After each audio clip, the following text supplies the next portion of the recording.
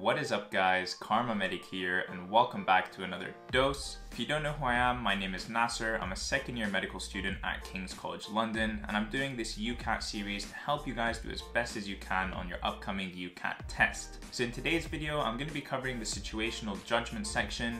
This section is supposed to be a test of how good of a moral and ethical doctor you're going to be in the future. It's supposed to be a little bit of a personality test, I guess. The whole purpose of my series is that I answer these questions live on camera and I walk you through my thought process as I read the question, as I look at the different answers and as I evaluate them. And that way you guys can see what it is that I'm thinking about while I do the questions, and hopefully you guys find that useful. If you guys are looking for specific tips on how to answer questions in the situational judgment section, I made a video on this last year. Before we begin, I want to thank Medify for partnering with me on this video and on this series. Medify is an online UCAT resource and I've been using their questions and their question bank to answer all the questions that I'm doing in this UCAT series. If you guys haven't heard of Medify or you want to check them out, I'll leave links in the description below. And without further ado, let's jump straight into answering situational judgment questions live on camera. Alright, so here we are on the Medify website looking at the situational judgment questions for the UCAT. And quick disclaimer before I get into these questions, I haven't practiced situational judgment UCAT questions since last year when I made a similar video to this one, but I have been a student doctor on the wards and in general practice, and I've been talking to patients, examining them, taking histories from them, talking to their families and everything like that for about a year or so. So yeah, I should do really well. I feel ready and prepared for this. So let's just get started. Okay, so first question. John is an elderly gentleman who's on a lot of medication after having a heart attack last year. Elderly, medication, heart attack. He's also taking medication for diabetes and is finding it difficult to manage when taking specific medications. He's worried about his memory. 2 is he's also had a stroke 4 years prior to the heart attack. He comes into cardiology review clinic to check on his condition and his doctor, named Dr. Smith, states that he is not improving as expected. Dr. Smith inquires further and learns about John's habit of forgetting his medication. Okay. How important are the following considerations for Dr. Smith when deciding how to respond to the situation? So, John's forgetfulness could be a sign of an undiagnosed medical problem. Yeah, so I'd say absolutely this is very important. It does mention in the blurb that John himself is getting worried about his memory as well. So he's worried about his memory too, as he has also had a stroke about 4 years prior to the heart attack. So the fact that the patient is worried about his own memory is a bit of a worrying sign. And the reason that I say is that it's very important is because it's clearly having a big effect on this patient's health. So because this patient has quite a few comorbidities, them forgetting to take specific medications for any of those is going to be really detrimental. And we know in the paragraph that he is forgetting his medications. And as the doctor finds out, he is not improving as expected. So anything that has an impact on patient health or safety is always going to be very important. Write that down. Make sure you put that in your notes. Okay, next. Dr. Smith thinks that patients who don't take their medication are foolish and risking their life. So this is going to be not important at all. And the reason for that is that Dr. Smith or any doctor's personal opinions or personal assumptions or projections that they make onto patients is not important. You treat a patient based on their clinical presentation, based on their health situation. You don't treat them based on what you think of them because of their appearances or their actions or anything else. So this is going to be not important at all. John stated that he thinks that he doesn't like taking his medication because there's so many and would like a reduction in the number of pills he takes. So this is actually quite a common problem in the elderly. It's something that we call polypharmacy, which means that you're taking a lot of medications. So this is something very important to address, right? And the reason for this is that if we don't address this, then John is probably going to continue as he would, saying, you know, these medications are annoying, I don't want to take them, and he's going to have worse and worse health as time goes on. We want to address this and reiterate to John how important it is that he takes these medications. Like we saw in the blurb, he's had a heart attack, he's had a stroke. So these medications are going to be very important in preventing from those things happening again and keeping up his overall health. So I think it's very important that we address something like this. And since this has a direct impact on patient health and patient safety, I'm going to label it as very important over important. John may need to have further checks to make sure his other conditions are under control.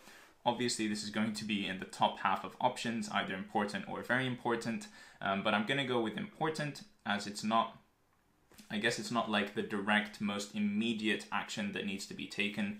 The first thing that needs to be tackled is that we check his habit of taking medications and things like that. Okay, and then finally, John tells Dr. Smith that he has been under a lot of stress this year and this has impacted his daily life. Again, this is either going to fall in the important or very important category. Now, with patients being at the center of the healthcare system, being patient-centered and holistic in the way we approach patients, stress and the patient's situation at home, their mental health, are things that are becoming more and more important and that are being taken into account more and more in patients' treatment and management. So this is definitely going to be important or very important. I don't know where to put it though, between very important and important. John tells us Smith he's been under a lot of stress this year and this has impacted his daily life. I'm going to go with very important, but I'm interested to see what the distinction between very important and important is in this question. So let's see how I did here.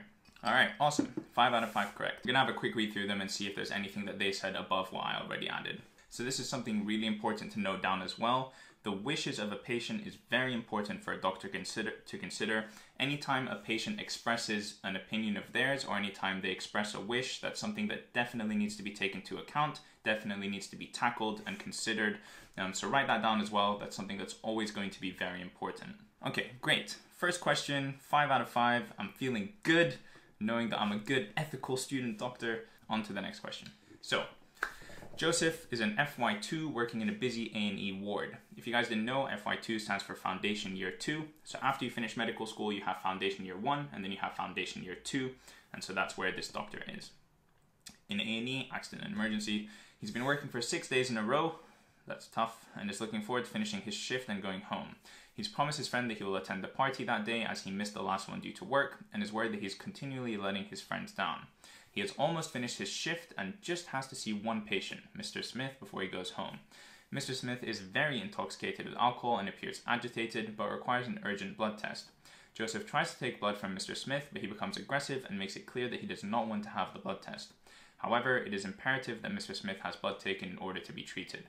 How appropriate are each of the following responses by Joseph in this situation? Whether Joseph has to stay at the hospital for another couple of hours in order to get that blood, or whether he gets a colleague to take that blood in the next hour or so and he can leave and go home.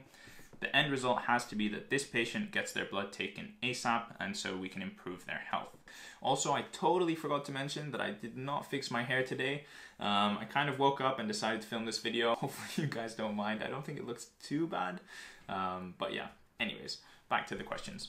Ask his senior consultant to perform the blood test instead. I'd say this is either inappropriate but not awful, or very inappropriate, and let me explain why. So this patient is under this doctor Joseph's responsibility. So Joseph is the one who needs to take blood from this patient, and it's not a case where Joseph is unable to take that blood. It's not that he doesn't have the skills or he doesn't know how to, which would be an appropriate time to go talk to a senior consultant. This is just a situation where the patient is being a little bit difficult. So before Joseph goes and talks to the senior consultant, before he escalates this situation and takes it to another person, I think Joseph needs to make a stronger attempt to take blood from this patient.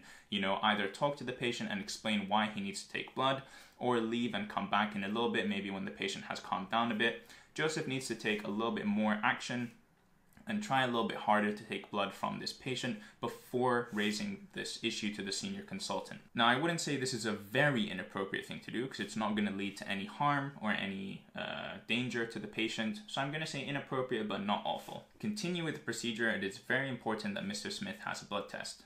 So Joseph tries to take blood from Mr. Smith, but he becomes aggressive and makes it clear that he does not want to have the blood test. So since the patient has made it clear that he does not want the blood test, it would be very inappropriate for the doctor to continue with the procedure. If the patient refuses treatment or the patient says, I don't want X done, you cannot force that upon them. You cannot do it anyway. You have to respect their wishes. What you can do is come back and talk to them later or have a conversation with them about why they don't want something to happen. And maybe you can change their mind by educating them or informing them of something that they didn't know about. But it would be very inappropriate to continue with the procedure. If the patient says they don't want it, then they don't want it. Ask another junior doctor to complete the procedure so that he does not miss his party. So again, I definitely wouldn't say this is appropriate because Like, yes, we want Joseph to go to this party because he's been working a long time and he really wants to enjoy his social life and all of those things. But at the end of the day, the patient's health, the patient's safety is the priority, and that's always going to come first. So this Dr. Joseph is going to be expected to have to be late to the party or to miss the party in order to complete his duties as a doctor at the hospital. So I would say asking another junior doctor to complete the procedure in order for him to go to the party is going to be inappropriate. Would it be very inappropriate? I don't think so, because again, it's not going to cause any harm to the patient. It's not going to, put the patient in danger. So it's not a very inappropriate thing to do. That doctor needs to take responsibility for his patients and deal with all of his jobs before he leaves the hospital. Raise his voice and tell Mr. Smith that he must have a blood test to be treated. Very, very, very inappropriate. Definitely shouldn't raise his voice, A, and B, should not be forcing treatment upon this person, unless this person doesn't have capacity or is being treated under the Mental Health Act, but those are two very different situations. He should not force treatment upon this person now or raise his voice for sure. Leave Mr. Smith to calm down and come back later to take his blood. That's exactly what I said at the beginning. Also call his friend and explain that he will be late. Very, very, very appropriate thing to do. A, you're leaving the patient who it says is agitated to calm down a little bit, and then you're going to come back. You're going to take responsibility for this patient. You're going to try to take blood from them. That's correct in itself. And then calling your friend to explain that you will be late, also a very appropriate thing to do. All right, let's see how I did on this one. Okay, so partially correct with 1 and 5 being orange. So let's see what 1 and 5 were. So I was on the wrong half. So being on the wrong half of these questions is not good. So here I've chosen inappropriate, but the answer was actually appropriate. That means that I'm not going to get any marks for this question. Whereas if I had chosen a very appropriate thing to do, but the answer was appropriate, since both of those are in the same half, let's say the top half is appropriate, the bottom half is inappropriate, you would still get partial marks. So deciding between the top half and the bottom half of answers is the first and most important thing to do. And then whether you choose the correct one within that space is less important. Obviously you want to choose the right one, but you'll still get partial marks if you don't choose the perfectly correct one. Although his response would make sure that Mr. Smith has the blood test, it is important that Joseph tries to deal with the situation at a direct level before seeking help from his colleagues. So this is what I was saying, that he needs to deal with it himself before seeking help. It would be more appropriate for Joseph to try and calm the patient down and explain the importance of the procedure before trying again. So that's what I said before. In retrospect, looking at this question, generally, if you're ever asking your senior or asking someone for help, reaching out for help, that's generally always going to be an appropriate thing to do. Either appropriate or very appropriate. I remembered this from last year, so I should have said that before. Okay, and then the fifth question. So here, for example, I would get partial marks. The correct answer was appropriate but not ideal, but I chose very appropriate. But since I'm in the right half, I would get partial marks. So this is better of a mistake than this mistake I made over here. So I guess something I didn't consider is that it's urgent that they get the blood test quickly in order to treat him. I thought incorrectly that he just needed to have the blood test, not that he needed it right now. Since he needs it right now, then it's less ideal to wait and then come back later. Okay, cool. Next question. Eleanor is a first-year medical student interviewing a patient.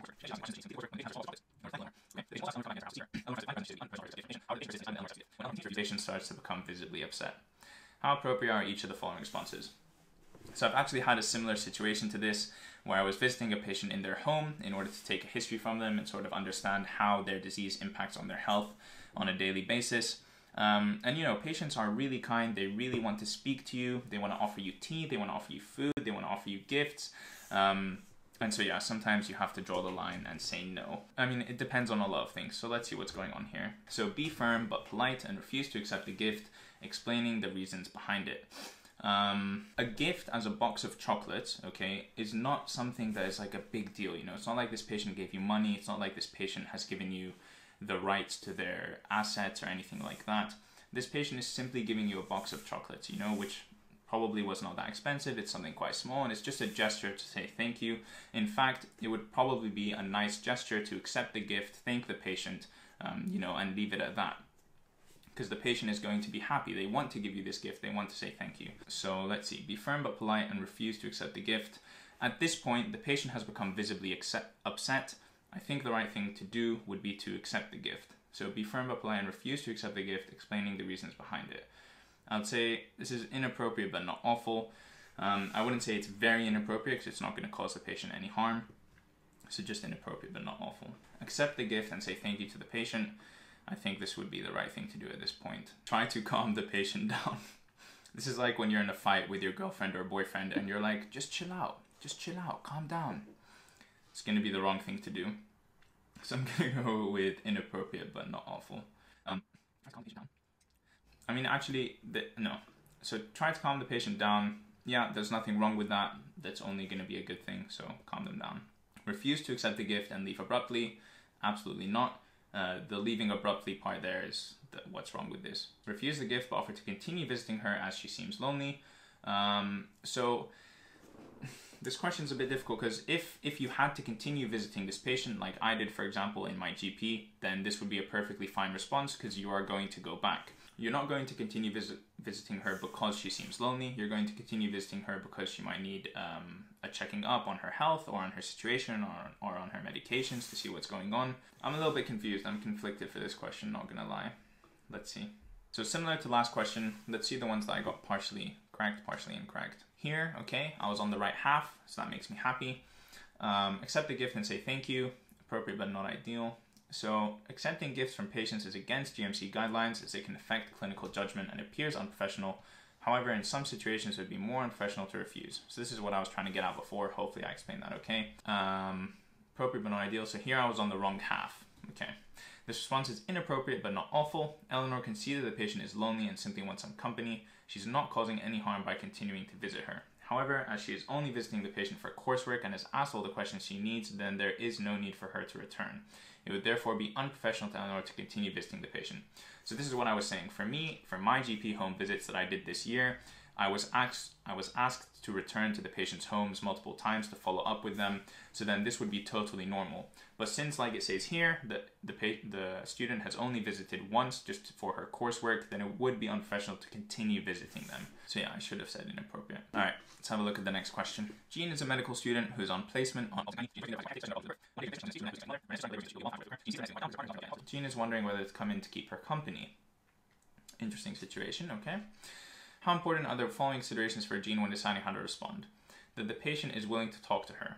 Very important. If the patient does not want to talk to the medical student for any reason whatsoever, you need to respect that wish and you need to not go talk to that patient. Maybe they want some alone time, maybe they're just thinking of something else. How much the patient wants to talk to you, I should say, is very important. Whether Annette is having a cesarean or a natural birth, this is not going to be important to whether you go talk to her while she's waiting to give birth or while she's waiting for her partner to come. So this is not important at all. The Renette's partner is of the same gender as her. Obviously not important at all. Whether Renette is with a female partner or with a male partner or with someone who doesn't identify as any gender or whatever is definitely not important. You treat patients, you talk to patients and everything based on their health and their clinical need and not on anything else. Whether Renette is in any pain right now. Very important. So of course if Renette is in any pain at all, she's probably not going to want to talk to you as much. She's probably going to want to see doctors, receive some analgesia, things like that. So I'd say taking into account her pain levels are very important. Whether Annette has any refreshments that she may like Jean to bring for her. If Annette is expecting to receive, I guess, refreshments from Jean, that is something to take into account. So Annette might just want the refreshments but not any company. But the fact that she wants refreshments from Jean means that she's willing to have Jean in the room. She's willing to have Jean come close to her and give her the refreshments. So I'd say important, but not very important. Or, wait a minute. Let me go back and read that one more time. Whether Annette has any refreshments. I'm going to say of minor importance. Okay, let's see. Had a change of heart. 5 out of 5 correct. Good thing I had that change of heart. This is of minor importance. It's a courteous thing to ask her, but really right now Jean should be focusing on how she can help lift her mood. More direct and effective methods such as talking to and comforting her. Great. On to the next question. I love doing situational judgment questions. They're honestly so much fun. This is like exactly what you will be doing as a second-year medical student. You're going to be talking to all these different patients, finding yourselves in some strange scenarios, you know, patients being really happy, patients being really angry or sad, and you need to navigate your way through it. So I really like this section of the UCAT test. I think it's really important. All right, we've got a nice short one here. Robert is a junior doctor who's been assigned to spend the next week tutoring a group of medical students. Robert notices that the medical students arrive to the hospital looking somewhat scruffy and are not following the hospital dress code. Not good. He's wondering whether to raise this issue with them. Yeah, probably should. How important are the following factors for Robert to consider? So the medical students might be offended. I mean, they might be offended, but the more important thing at stake here is, medical students are representing doctors and the medical field in general, and so they need to dress appropriately, they need to act appropriately, they need to talk appropriately. Whether they get offended or not, it still has to happen. Gonna go with not important at all. Medical students are fully aware of the hospital dress code. This is very important because they're fully aware of it and they're choosing to ignore it. So this changes the situation from someone who, let's say, was not aware of the hospital dress code. So that's going to be important. Robert has already developed a good rapport with the medical students. This is of minor importance. It's not really that important. Whether he has a good rapport or no rapport at all, he still needs to respond to the situation and he still needs to bring it up. The students have been asked by the medical school to give feedback on Robert's teaching methods.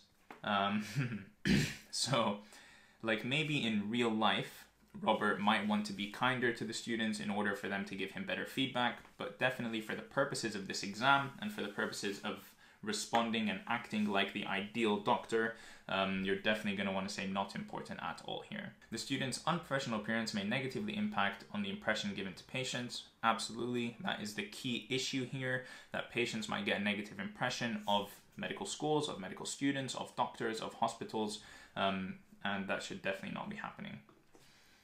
Okay, let's see. Alright, cool. 4 out of 5 with 1 partially correct. Robert has already developed a good rapport with the medical students, is apparently not important at all. This factor should not influence Robert's decision to raise the issue. It is a hospital policy for health professionals to adhere to the dress code. I can get behind that. Alright, next question. So Hannah is a medical student who's on attachment on a busy ward. Typically the roles of a medical student in her year are to help with some procedures when supervised, but mainly to clerk patients and observe. The staff on the ward are generally supportive, however one day she's asked to perform a cannulation on a patient while the foundation year doctor deals with more urgent patients. She has never been formally taught the technique and is not sure of all the steps. Carry out the cannulation and hope for the best in this case. Definitely not, because there's a risk to patient health and safety if the medical student is going to carry this out without any training, without any guidance, just winging it basically. Definitely not the right thing to do. Ignore the doctor and carry on clerking other patients rather than risk it. Again, very inappropriate. Because the doctor has asked for this to happen, because this probably needs to happen to send off some tests or to administer some drugs or whatever. So this is something that needs to happen. The fact that Hannah can't do it is important and should be addressed, and a solution should be found for it. It shouldn't just be ignored. So this would be very important, a very inappropriate thing to do. Leave a note on the nurse's station about the patient and ask the next nurse you see for advice after clerking patients. Asking advice is not inappropriate, that's appropriate, but this is definitely not ideal. Let the foundation year doctor know that she can't do the procedure. Very important thing to do. You need to let them know, hey, I'm not trained to do this, I haven't received training to do this, and I cannot do this. Offer to try and help the doctor on other tasks that she can do. Very appropriate thing to do. You say, hey, I can't do this because I'm not trained in it or whatever. I would love to learn if you would show me, or blah, blah, blah. But if you don't have time for that or whatever, I would love to do some other tasks that I can help you with that I'm able to do while you take care of this cannulation. All right, 4 out of 5 with 1 partially correct. Let's see what's going on here. Ignore the doctor and carry on clerking other patients rather than risk it. This is inappropriate because Hannah has not identified any other.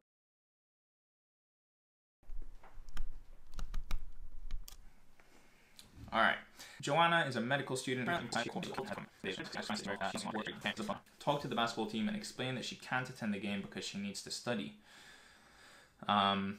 So this is definitely an appropriate thing to do because she's talking to the team, she's communicating with them the fact that she's stressed and she has other things she needs to work on. I'm going to say this is not a very appropriate thing to do because the more appropriate thing to do would say that instead of she can't attend the game, she should just attend less daily training, but maybe she can still go to that big important game. So I'm going to say appropriate but not ideal, because I think there's a better solution. Ask the basketball team if she can attend training less frequently so that she can fit in more studying.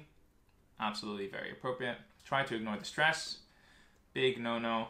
Generally, ignoring or pushing aside or delaying is going to be inappropriate or very, very inappropriate. Make an appointment with her student advisor to discuss how better to deal with her exam stress. Very appropriate thing to do. That's exactly what student advisors are there for. Personal tutors, etc. Yeah, they're there to help you when you feel like you're a bit overwhelmed or when you need some advice. So yeah, it's a very appropriate thing to do. Attend all of the training sessions and plan to resit the exam in a few months. Absolutely not. You should never plan to resit the exam. You should plan to pass the exam with flying colors. If you happen to fail and need to resit it, that's fine, but you should never plan to resit the exam. All right, 4 out of 5, 1 partially correct. The response is inappropriate but not awful. Time out of studying to relieve stress is important. Quitting basketball altogether may make Joanna more stressed. This is inappropriate, really. I mean, okay. All right, next question. How important are the following considerations for Claude? The fact that he has confidentiality of the husband's health, of course, very, very important. He should not talk about the husband's health or cancer diagnosis or anything like that with anyone besides the husband. And of course, to the healthcare team and anyone in charge of the husband's health, but I mean to the general public, to the general people, he should not be talking about his health. Claude is feeling a little tired at the moment and wants to go home. So I'd say this is difficult. So I'd say this is of minor importance because, I mean, we don't know why the wife is crying. Yes, it's very likely that she has just learned of her husband's diagnosis, but we don't want to make that assumption. We don't know if that's the case. She might be crying for a totally unrelated reason. I guess it's not important at all. The more important thing is this person who you see is crying and is upset, and you want to see what's going on with them. So that's the priority here. His bus is leaving shortly, and speaking to this lady may cause him to miss it. Again, for the same reasons, not important at all. He can always take the next bus. He can take an Uber. He can take the tube, whatever. The level of distress that the lady is feeling, it's important, maybe not very important. Regardless of the level of distress she's in right now, we can see that she's crying, so she's at a level of distress that would require his attention anyway, and so he should go see her. No one else is around currently. I'd say that is important. If her husband was there, or if someone was already consoling her, or something like that, then, you know, maybe you wouldn't have to approach the situation. But if you can see that she's alone, then yeah, you're definitely going to want to go talk to her. All right, nice. Cheeky little 5 out of 5. Hopefully my reasoning was like easy to follow and understand. And yeah, next question. Dr. Smith is working in a rural GP practice and is currently in a consultation with a patient.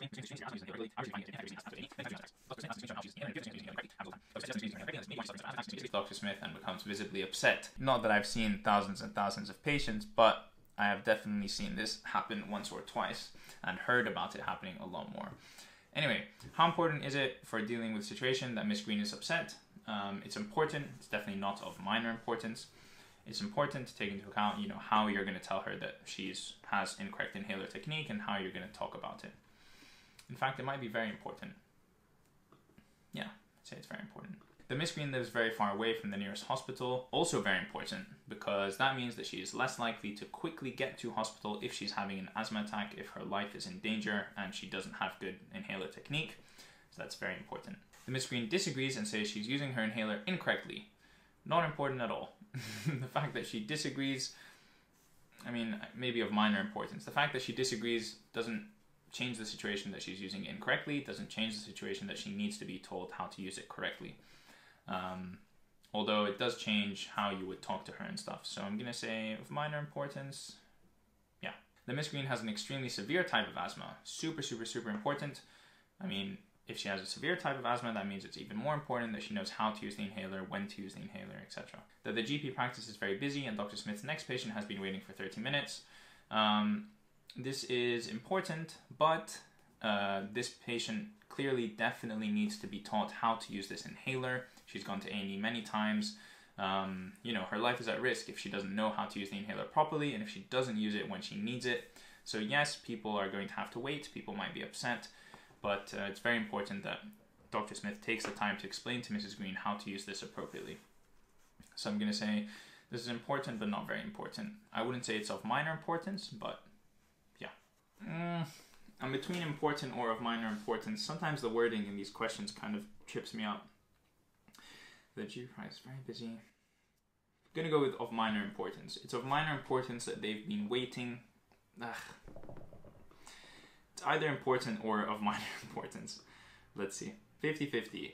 So let's see. Damn it. Damn it. So close. So close. So it was important. Fine. And I remember in some other questions I've done, patients waiting has been important. So don't say that it's of minor importance. Patience waiting is going to be important. Alright guys, and I think that is going to be it for me. That's where I'm going to cut off this video for answering situational judgment test questions live on camera. If you guys have enjoyed this video, please do leave a like on it, leave me a comment down below. Don't forget to subscribe to my channel if you want to see more medical school content from me. Also, cheekily follow me on Instagram if you don't do so already. And anyways guys, I hope you've had a fantastic day. Good luck with your UCAT practice and your UCAT exams, and I'll see you guys in the next one. Peace!